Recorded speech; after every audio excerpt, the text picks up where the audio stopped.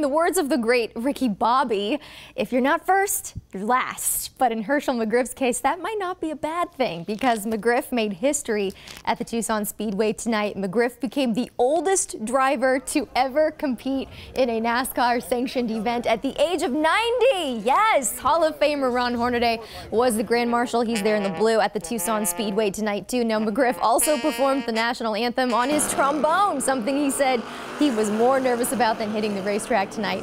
Hershel did take a stress test before hitting the track for precaution. Today's race was actually a birthday gift for his 90th birthday, gifted to him by K&N Pro Series West team owner Bill McAnally. It was Colorado native Cody Vanderwall that won the first race, but an incredible night for the Griff family.